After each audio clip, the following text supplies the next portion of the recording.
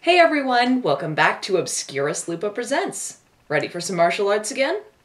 I'll be completely honest, I didn't expect much from No Retreat, No Surrender. I was actually preparing myself for some pretty boring stuff here, but what I found was the most hilarious martial arts movie I've seen since Undefeatable, and that's a pretty hard bar to reach. Ignore the cover here, they just made it look like that when Jean-Claude Van Damme became hot shit. This was his first major role in a movie, and he pretty much seems like he's in an entirely different motion picture. This is not some Rocky, Ruskies versus the Yanks movie. This is actually about some kid who's being picked on by bullies in his neighborhood and learns how to fight, framed around this asshole Russian guy who beat up his dad. I won't spoil what happens till I get to it, but this is like an amalgam of everything that was popular at the time and succeeding at none of them. What it does succeed at is being so cliched, so shameless, and so corny that I had to look up a new term to describe how awesome it is.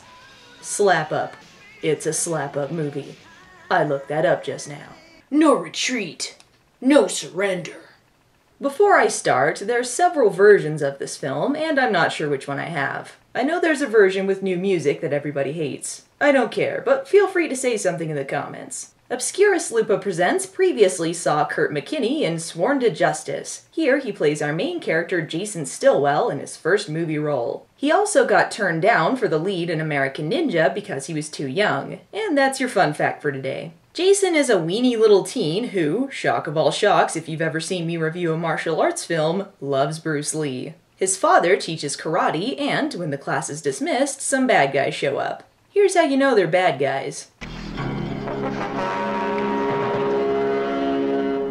These dudes are, I don't know, we'll just call them generic crime syndicate, and they want Jason's dad to join their organization and use his dojo as a front for their criminal activities. He politely declines, and they beat the shit out of him. Apparently, Los Angeles-based karate fighters with substandard martial arts skills were hard to come by in those days. For those of you who are wondering though, Van Damme does actually play a Russian here. Person of the world, that obviously Belgian man. And he disappears until the end of the movie. Bye, practically B-plot! Karate Dad decides that moving is the only option, so Jason is whisked away to the magical land of Seattle, Washington. Jason takes his karate stuff and puts it into his new garage. Well, it was nice of the previous owners to leave that shelving in for— oh, well, now he's destroyed it. Jason likes a certain martial artist. Who is it? Oh yeah, Michael Dudikoff, right. This is when Jason meets his new BFF RJ, who is every black guy cliche ever and more. He's such a fun character, you can't help but have a good time watching him. I dare you not to smile when he's on screen.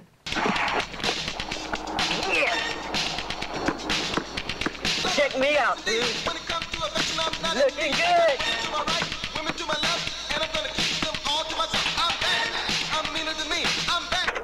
Hey, nice move. Hey, thanks. My name's RJ. How you doing? Hi, Jason. Total bros. That's how I met my best friend. Look at this guy. Boombox on his bike, mad basketball skills, the Jerry curl. He is the 80s. But you haven't seen the most glorious character yet. Allow me the privilege of introducing you to Scott. Bruce Lee freak.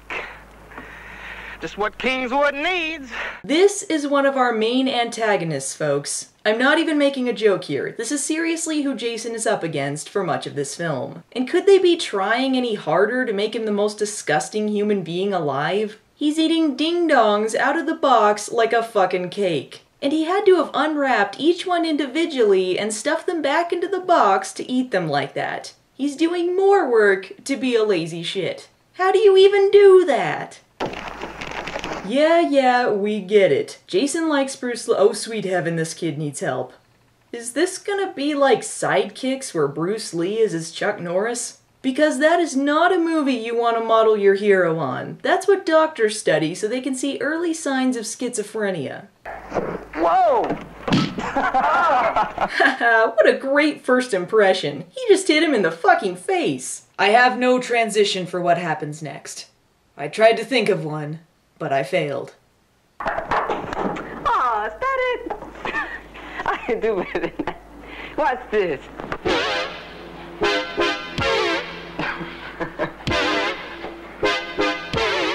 Well, I dance a bit and I'm really quick. I rock to the beat so viciously. Why you go imitating Bruce Lee? I rock to the beat, so watch my feet.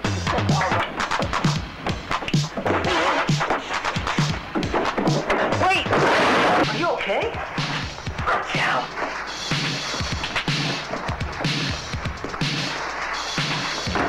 Not bad. How do you even follow that? Okay, here's the sequence of events as far as I can surmise. Jason shows RJ how to use the wooden man. RJ responds by posing to music only he can hear, begins to rap, follows this up with a moonwalk, grinds his butt against Bruce Lee, tries to climb up the wall, and then crashes, recovering from that by breakdancing. I'm not recapping for you, I'm just making sure I actually saw all of this happen. Someday I'm gonna be just like him. Hey, I hear he's buried in Seattle. Do you know where? Yeah, I'll take you there tomorrow. All right. Wait, are they actually planning a buddy trip to go visit Bruce Lee's grave? Listen, dudes, breakdancing and arranging cemetery visits are not things you do on the first date. Jason decides to montage it up in the next scene, but he ends up frustrating himself because I guess he sucks. Aw, don't worry about it, pal. Someday you can be as cool as this guy. So Scott's dad starts yelling at him, presumably for his subpar Andy Richter impersonation, and he begrudgingly gets back to work. That's when he spots RJ dancing to the music in his head again, and if there's anything Scott hates more than work, it's crazy people. I told you couldn't run away forever. You and that Bruce Lee freak. Did we miss the scene where Jason even met this guy? He chases RJ off, and we get this masterful scene where he tries to figure out how to walk around things. This, too, he fails at. Aw, he brought him flowers. That's sweet of him. Then they go visit Bruce Lee's grave. That's really his grave. Thanks, movie. You have a total respect for human life. Okay, well, it's a little bit creepy, but to be fair, it seems harmless enough. After all, Jason is just a really big fan. I'm a martial artist too, and I want to be like you someday. I practice what you teach, and I've read everything about you. That's how I knew that these were your favorite flowers. Run, Bruce Lee! Somebody get a restraining order for that dead man! And what is he, praying to him? He was just a very talented martial artist. He's not some supreme being, dudes.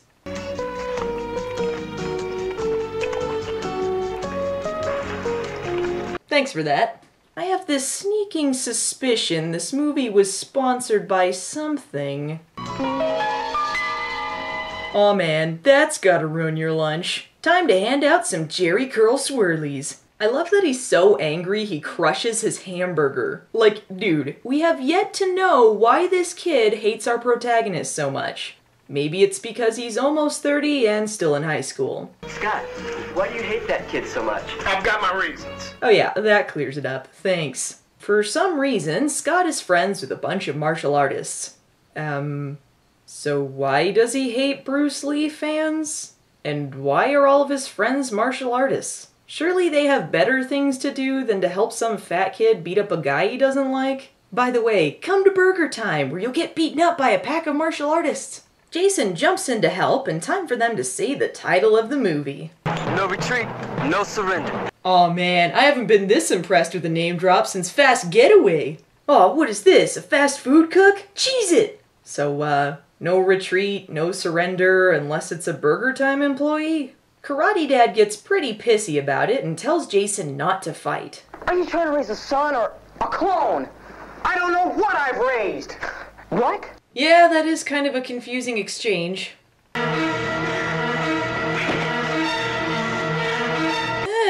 Check this, folks. He actually has at least 2 Bruce Lee montages. I realize I have some strange obsessions in my life, but I've never dedicated an entire wall to any one person. Yet. The next day, RJ and Jason are watching a karate championship in front of, holy shit, his 3rd Bruce Lee montage. RJ says that Not Rocky here has some dojos in Seattle, so they decide to check one out the next day. Jason signs up to take classes, but da-da! Scott's in the class too! Wait, what? Seriously? How long has he been training? We've previously seen that this guy is so lazy he eats ding-dongs out of the box. Now we find out he's training in martial arts? So, he's a martial artist who just hates Bruce Lee fans? Wouldn't that be like his whole class?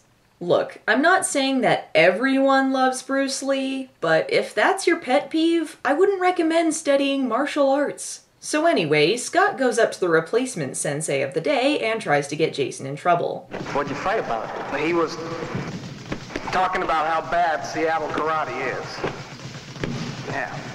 What? He was talking shit about Seattle karate? That just pisses me off, and as a professional, I must go against all karate codes and teach him a lesson.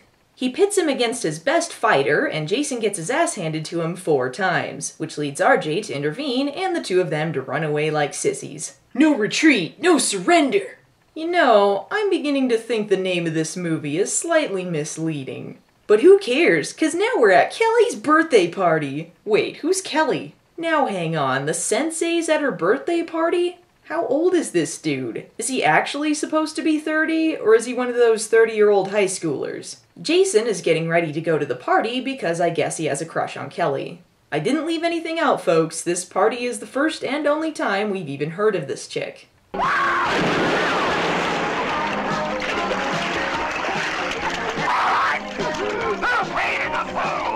I don't know what's sadder, the fact they threw a pee joke in here, or that he could apparently taste if someone's peed in the pool. How's my little sister? Oh, she's not Rocky's little sister. Thanks for clearing that up. I hope you like it. Yeah, I only sat on it like 2 times on the way here.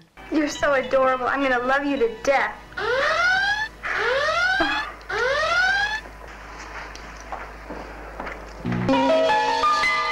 Yeah, I know! I'm shocked too!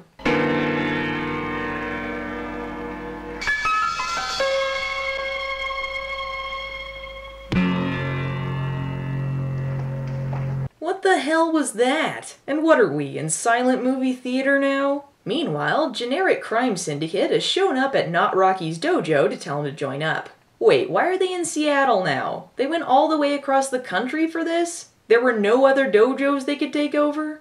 And why do they have to take over dojos? This seems like a lot of work for not much payoff here. Oh, he's so adorable. He's so cute. Who gave it to you? Jason did. He's a friend of mine from Los Angeles. We met last summer. Ah, so it was a Danny and Sandy type deal. What a wacky coincidence that she's not Rocky's sister. Haha. Still doesn't explain why they're together now or when this happened. Also, that is one ratty boom mic. Sensei Douchebag shows up to tell Jason Kelly is spoken for and Scott throws food at him. So that was what the dramatic music was for earlier? Weak. Sensei Jockboy starts beating Jason up as Kelly screams for them to stop. What a dreamboat. He's really impressing her here. Jason runs away and blames Kelly for apparently knowing this was going to happen. No retreat, no surrender!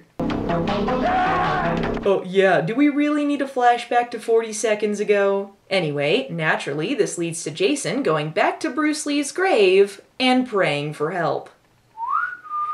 Sensei Lee, I've got no place else to go. No one but you. Yeah, except for a girlfriend you just dissed, your best friend, and 2 loving parents. What a whiner. So help me, Ariel, I am going to get through to you. And if this is the only way, so be it.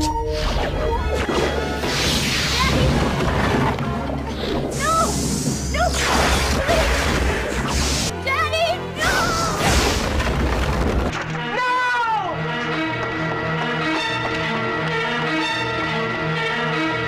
No retreat, no surrender! Jason sissies off to RJ, who apparently is doing his hair in his backyard, and together they move the rest of Jason's karate stuff to an empty house. This scene is sponsored by Pepsi, obviously. No retreat, no surrender. Wait, is that a spider? Ah! No retreat, no surrender! After rebuilding his sigil to St. Lee, Jason falls asleep in the abandoned house. This is when the movie completely shits itself. Who's there? RJ, is that you? You know. You asked me to come.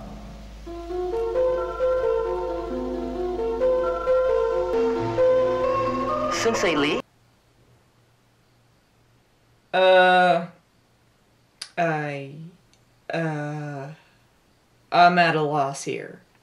The ghost of Bruce Lee is a supporting character in this movie. I don't know whether to call this awesome or to be completely offended at this film's lack of shame. I mean, I've seen some pretty blatant Bruce Lee references in movies like this, but never to this extent. Holy moly, look at this! They're using him for their obvious Diet Coke plug! This is disgraceful! So, Bruce Lee's ghost trains Jason in the art of karate. Never mind the fact that Bruce Lee taught Kung Fu, and that's not the same thing as karate. Also, the actor playing him, Tai Chung Kim, doubled for Bruce Lee in both Game of Death movies, and spoke all of his lines here in another language, which was then dubbed into English, meaning he and Kurt McKinney had no idea what they were saying to each other this whole time. Another fun fact, drink Diet Coke. After Ghost Lee beats him up a bit, Jason fights the urge to retreat and surrender, and instead has an 80s training sequence. This involves him doing push-ups at a child's playground, getting hit in the nuts, wearing short shorts, and this.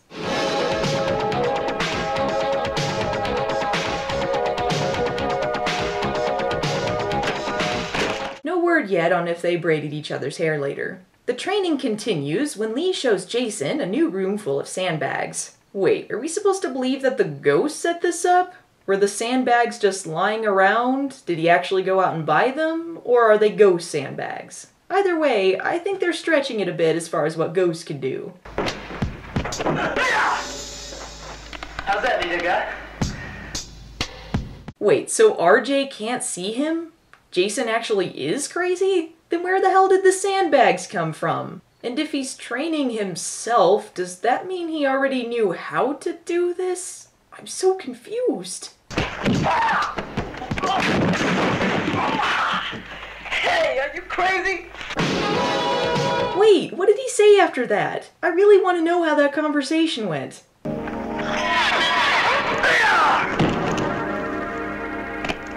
Lidaga, I did it!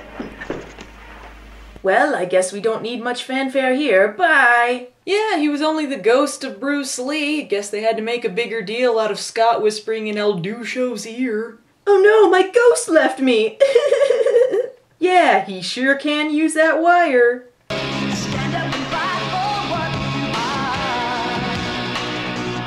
Okay, I can't even make a joke about this one. The montages have lasted about 13 minutes now. Adding the ones in from earlier, you realize that means this movie is about 6 to 7% montage, right?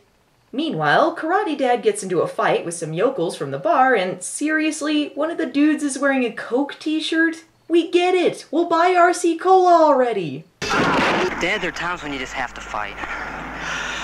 I'm very proud of you, son. Well, I guess if you're defending my honor, it's okay to use violence. Lesson learned. Then there's, Michael Jackson dance competition? I don't even know what's happening anymore. And all of their problems are solved. In the meantime, Not Rocky has organized a fight with Generic Crime Syndicate to determine who owns the dojo. Instead of calling the police? Wait, he's doing a televised event with his best fighters, and Scott's there? Surely he's got better people on his team. Unless he's just there to give Sensei shit-for-brains massages. The plan is to have two teams against each other, but Slickety McGee here is so cocky, he says all they need is one fighter to take on anyone who's brave enough to enter the ring. And that man is Scott.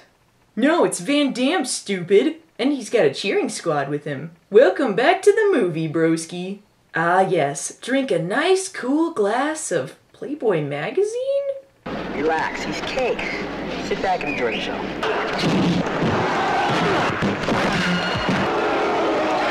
Yeah, that seems pretty legal. Sounds like Generic Crime Syndicate is gonna win this fair and square. No questions asked. But, just for yucks, Jason decides to step into the ring for the final battle. It is you, son. Is it not? But this time it'll be different. Russian. How dare you call him his own nationality? This is personal now. So Jason, with the help of Michael Jackson's biggest rapping fan, No retreat! No surrender! his hypocritical dad, and training from Bruce Lee's ghost in a completely different fighting style, defeats the Russian Belgian and becomes a hero. Made sense on paper, I guess. Ah, nuts. Oh well, back to criminal stuff, I guess. The end. You can make a good assumption as to how I feel about this movie, but let me sum it up again just in case. This is an amusingly 80s feature that hits all of the right cliches and even invents some new ones. The inclusion of Bruce Lee's ghost may have been in poor taste, but you can't deny that the sheer balls of this movie somewhat makes up for it. The flick is too incompetent for you to really get offended. It all just comes off like some kid's fantasy put to film. To be fair, the martial arts in this are impressive, there were a lot of talented people involved, and it was a great watch. If you're looking for a movie to throw into your hilarious action flick night, this'll be a great addition. And it has a sequel! Let's rock it up. If they can just stand each other. What if I don't wait around? Then you'll never see Loverboy again, and I'll blow you out of the water. The enemy doesn't stand a chance.